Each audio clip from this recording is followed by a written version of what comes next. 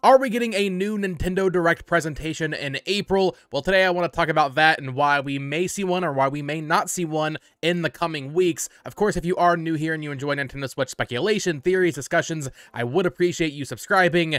Let's get into it. Hello there, everyone. Welcome back to the channel. My name is Botox Games. Today, I wanted to hop on here and kind of just talk about this April Direct that a lot of people are kind of expecting to happen. It's been a while since I have kind of come on here and just talked about a Nintendo Direct. I try not to overdo it, with these direct videos, so I've waited a couple weeks now, but now that Princess Peach Showtime is out, now that we have release dates for Thousand Year Door and Luigi's Mansion 2, we're kind of at this point where it's like, are we getting something? Like, is it finally time for Nintendo to stop being so tight-lipped and announce more of their lineup for 2024? And I would say I'm about 50-50 at this point. I really want a Direct in April. Like, I really, truly do want to see some Nintendo announcements in April. However, I don't know if they really need to necessarily. So the reason a lot of people started speculating we might get a Direct in April is because of the user Brazil over on FamiBoards. They are the original source for saying that the Switch 2 was going to be delayed into 2025,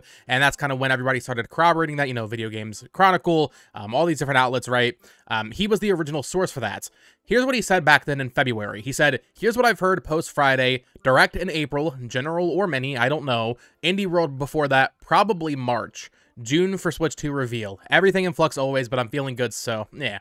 Now, it's March 28th. We do not have an Indie World. However, in his post, he did just say it's probably March. The Indie World could be in early April, and the Direct could be in maybe the second half of April. We'll talk more about the Indie World in a minute, but he did post an update on a Tuesday, and pretty much just reaffirmed what was said back in February. He said, I haven't talked to the Indie World source in a few weeks, reached out today, didn't get a response yet, but as far as I'm aware, that presentation could still happen in the time frame I was getting, so basically saying it would happen before the April Direct, and then he said the April Direct is still a go as of last week. Now, if we are to believe Brazil, based on their information on, the Switch 2 being pushed to 2025, which every other major outlet really reported, it's likely he would have a good source for an April Nintendo Direct, right? But also, even not, listening to his kind of rumor here, an April Direct from a lot of different angles does make sense. Nintendo hasn't really marketed Endless Ocean, Luminous, Paper Mario The Thousand Year Door, or Luigi's Mansion 2 yet. We don't know anything coming out past that. If the Switch 2 is coming out early next year, it kind of makes sense that it would be announced in the summer timeframe, so anywhere from June to September, you would want to get your last major Direct focused just on Switch 1 first-party games out before then. Like, they're not going to do a Switch Direct in June, but then also reveal the Switch 2 in June. I don't think that's going to happen. So April kind of makes sense, or May. I mean, they could do May as well. So even without his rumor, I was already kind of thinking, like, April, if we're getting a partner showcase in February, April kind of makes sense here. Now, it is kind of interesting regarding the Indie World is that Nintendo kind of had like a mini Indie World on Twitter last week. I didn't see anybody talking about this, and maybe this is par for the course, so if it is, just disregard this. But I noticed they announced 3 indie games for Switch on one day, last Thursday, March 21st. I don't feel like they normally do that, so they announced that Tachia was coming to the Switch. That was that PS5 game that is coming to the Switch now. Already has a physical announced. Tales of Iron 2, Whiskers of Winter, as well as Void Route. So they announced 3 Switch games on Twitter, and looking through Indie World's Twitter account, they aren't really that active, and they don't really announce that many games. Maybe it's just a coincidence, but I did find it funny that they announced 3 games in one day on Twitter through the Indie World social media, which is just kind of interesting. So maybe there was an Indie World plan and that kind of got moved around, or maybe we're still getting one in early April, because we're heading into the weekend here. So if we're getting an Indie World still, it would almost have to be in like the first week of April, I imagine. But I guess the big question here is, does April make more sense than June? And really figuring that out depends on when we expect the Switch 2 to be announced. Once again, you can look at this from 2 different angles. April makes sense because April has no games releasing, which a lot of people speculate means there's going to be a shadow drop. April makes sense because you're going to want to announce a little bit more post Luigi's Mansion 2. Normally at this point we have a game for July, for example. The only exception to that being when COVID happened, we didn't know about Origami King until late May, I think. And there was still 2 months before that game released that it was announced. So if we get a Direct in June and they announce the July game there, that's a really short time frame. Normally we have that July game beforehand. Now it's possible we don't have a game in July this year from Nintendo. I don't think that's super likely because for the past 7 years, we've had a game in July.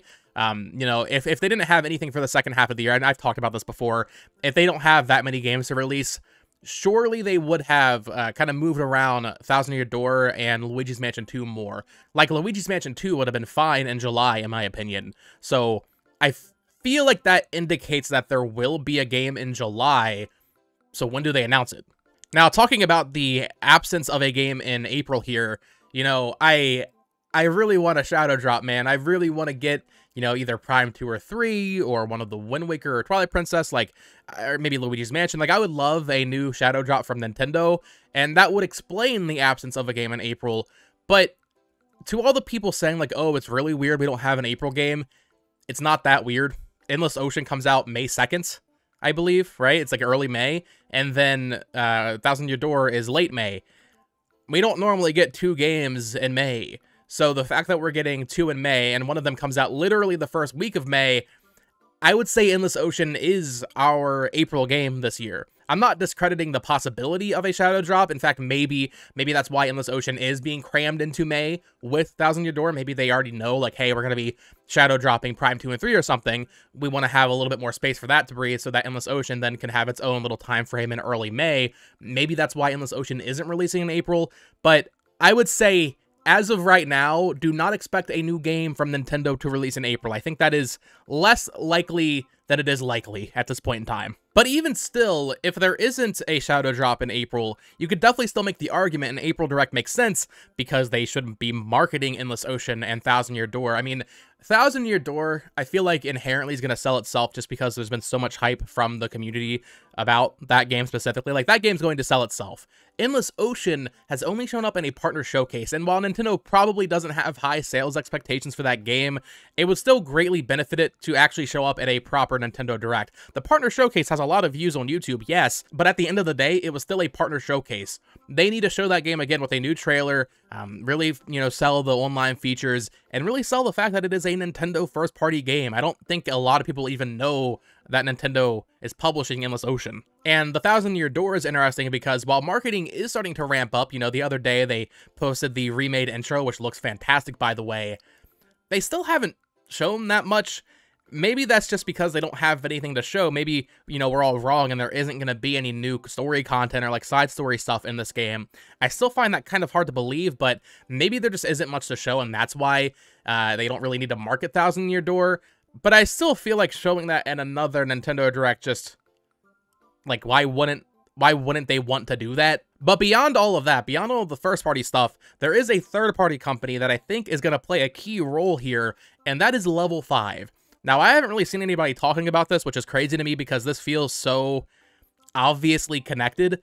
But back in their last Level 5 Vision, I want to say it was in November maybe, Level 5 announced that they were going to be hosting another Level 5 Vision, which is basically a Level 5 Direct, in April. And they teased a new Yokai Watch game in that Level 5 kind of teaser trailer for this April event. Yokai Watch is so deeply rooted with Nintendo, I would be shocked if that game does not appear in the next Nintendo Direct.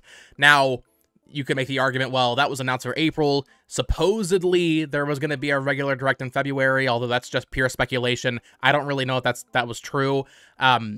So, this game wasn't going to be in time for this Direct either way, but I don't know, man. I feel like there's a good chance that Level 5, if they can anyway, would certainly want the new Yokai Watch game, whether or not it's actually announced in a Nintendo Direct or just shown following an announcement at their own presentation. Level 5's gonna want a new Yokai Watch game for the Switch to be shown in a Nintendo Direct. Now, unfortunately, we don't have a date for this Level 5 Vision. All we know is that it's coming out in April. It could be early April, it could be late April, so we'll have to wait and see. But I feel like that's a hint in some fashion. Like, Level 5 Vision happening in April, new Yokai Watch game being announced, probably getting release dates, you know, well, we already have one for Fantasy Life, but probably getting a release date maybe for Deca Police or Mekata Musashi. They have a lot of games coming out. The beta for that Inazuma 11 game just started. Level 5 is a key Nintendo partner that releases exclusive games for their platform. I just feel like if we're getting a Direct this month, Level 5 would be there, and if there's a new Yokai Watch game being announced in April, which there is, that would probably be at a Nintendo Direct, right? Maybe not first necessarily, like I said, but they would still want to show it. Now, with all that being said, you know, I really want an April Direct just because I want something to talk about on this YouTube channel. Nintendo has been very quiet recently, ever since they gave release dates for Paper Mario and Luigi's Mansion. I do want to temper expectations a little bit. I'm hopeful, but like, they could probably wait until June. Like, even though, yes, if there's a game in July, they traditionally announce that, you know, before June, they could probably wait until June, especially if the Switch 2 is coming out in March. You know, while we would like to see a Switch 2 reveal in June, maybe they could wait until September. You know, I don't think that makes the most sense. I do think announcing it in June and having it release in March, that pretty much perfectly mirrors the hype cycle for Breath of the Wild. So I feel like announcing it in June, having hands-on at Nintendo Live in Seattle in September, and then, you know, doing press reviews throughout, you know, the entire summer and autumn months, and then releasing it in March just replicate what they did with the Switch, basically, in terms of marketing and release strategy. Although, the only difference would be, don't wait until January to do your big blowout presentation. That would definitely need to happen a little bit sooner this time, I feel like. But we'll have to wait and see, you know. Let me know your thoughts down in the comments below. What are you expecting in terms of Nintendo announcements this year?